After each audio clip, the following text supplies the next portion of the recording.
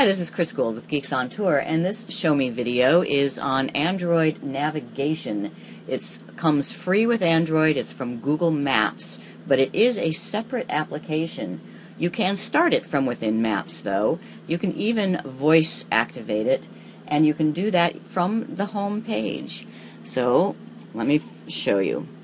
First, I want to show you where the actual app is. So there's Maps is on my home page, but if we go to the launcher, the All Apps, all those little dots down there, now we see all my apps that are on this phone, and they're in alphabetical order, so I'll look for navigation, and there it is.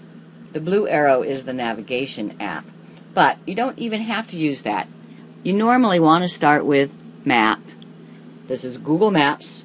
And I have it on my home screen, so I touch Maps. Now I'm in Fort Lauderdale, Florida, and there's some great attractions not too far. Let me see, do I want to go to Lion Country Safari up north or Fairchild Gardens down south?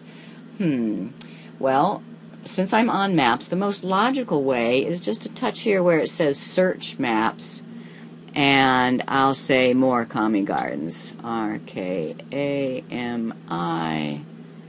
and Gardens. I'm using swipe here in case you're wondering. And I search. It's already in my list. I could have just chosen from that, but I wanted you to see. So there it is. Now I'm just on Maps. This map is all coming from the internet. This is Google Maps. If I tell Maps to give me directions by touching the little arrow and then touching directions, give me directions from my location, from where I am, get directions. But this is just static directions. I mean, if you've ever done this, you know that your screen will go blank after a little bit, and that just doesn't help you much when you want to navigate. So what I want is actual GPS voice-directed navigation. See the little blue arrow up in the upper right-hand corner? Just touch that. Head southeast. This is live maps from the internet, your location from the GPS receiver built into your phone, and the voice turn-by-turn instructions given to you by Google Navigation.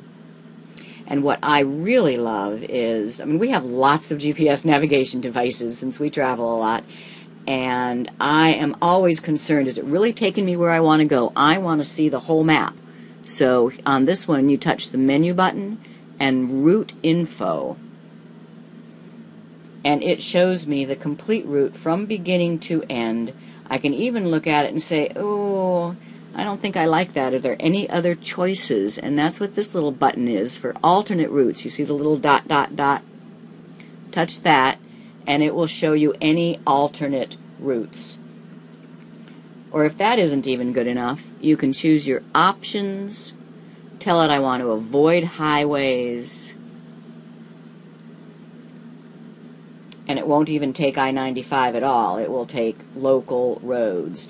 But I'm really not going to go there, so I touch the menu button and then exit navigation. Here's my home screen, and I don't even have to touch Maps, just touch your search button on the phone, the search button right there.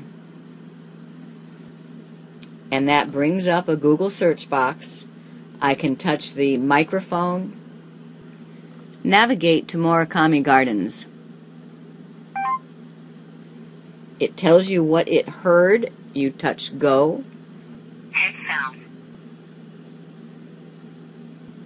And that is navigating, an introduction to the Google Navigation. It's free with Android. It is a separate app, but it's integrated in with the Google Maps and with just the search from your home screen. There's lots more to learn at geeksontour.tv for tutorial videos.